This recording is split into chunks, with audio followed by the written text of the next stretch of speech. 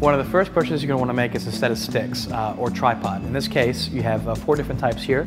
You can see they vary in size and weight and obviously in capacity. So this cheaper tripod is also significantly lighter. Obviously it's easier to travel with. You can hold it with one hand. In general, the heavier the better.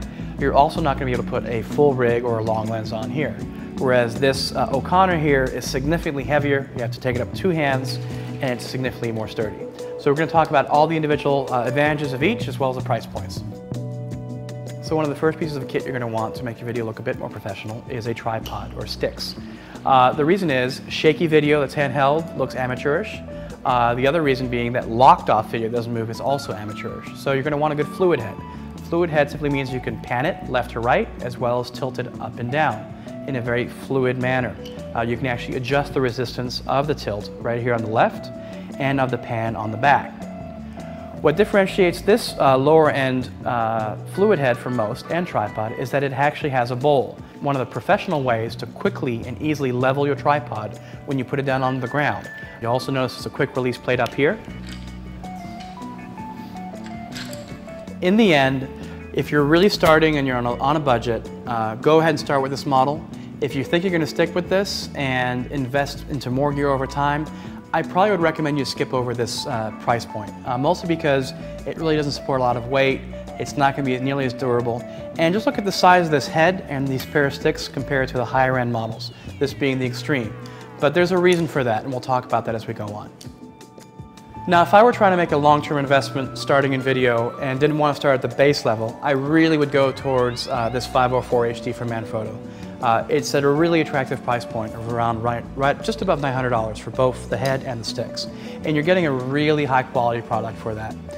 First, we're going to talk about the sticks real quick. This is the more traditional still sticks, 3 legs that you retract in the same way you would with those traditional sticks. I actually like this quite a bit.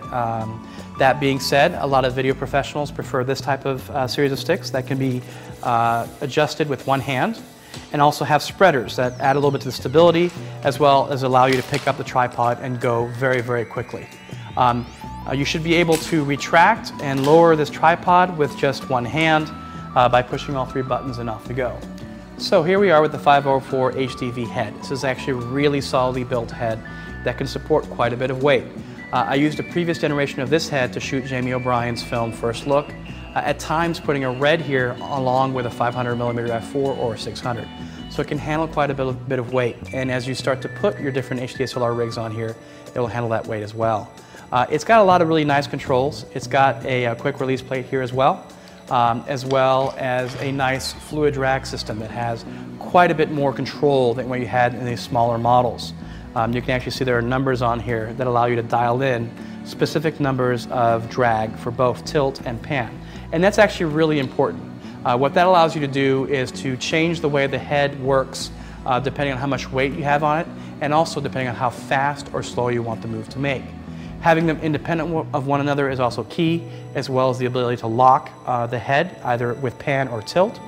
It's very common to only have to do tilts or only pans. As you can see, you can mount the arm on either side, you can extend it or retract it and mount it from about any angle. And this tripod will go super, super low.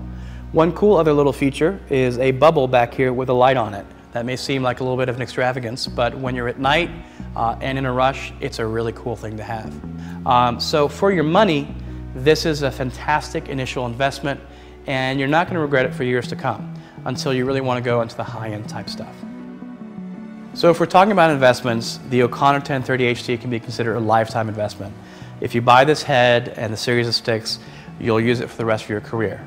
This is one of those things you buy like a good piece of glass that you use for 10, 20, 30 years. O'Connor makes the majority of tripods in the motion picture business. This 1030 HD is the perfect model for HDSLRs because you can really load this up with a full kit or a very long lens.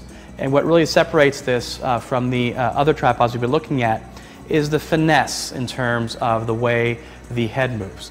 One of the first features is that you have a very clear and easy access to the fluid tilt with a number readout here as well. Again, it's extremely smooth and accurate and will give you a really easy way to control the speed of your tilt. You'll also notice a counterbalance in the back. This is a really cool thing, and that allows you to balance the camera in terms of resistance, so that when you have the tilt unlocked, the camera, if it's properly balanced, will not go forward or backward. You all notice that at times you let go of the camera and it'll snap forward, you know, breaking your fingers or cutting your hand, not to mention potentially being a disaster with the whole camera going over. If you balance the O'Connor right, you can let go of the fluid head and it doesn't move at all. That's what's really, really cool about it. So that's a feature that this tripod has, as well as the ability to slide the plate forward or backward. So if you need to add a different lens with different weight point or center of gravity, this will allow you to very quickly adjust that center of gravity with, as you can see, 1 or 2 quick moves. Like any tripod, the handle goes on either end, it extends. It also has a light for the bubble, which is really useful again at night or when you're in a rush. And then it has one of the best quick release plates in the business. Off it comes and is a very clear and definite feedback to when your camera is locked and loaded. As far as I'm concerned, it's just one of those investments you can make and never look back. You'll never need a different head unless you go to a very heavy camera system like the Red or Panavisions. For HDSLRs, this is what you consider to be a lifetime investment.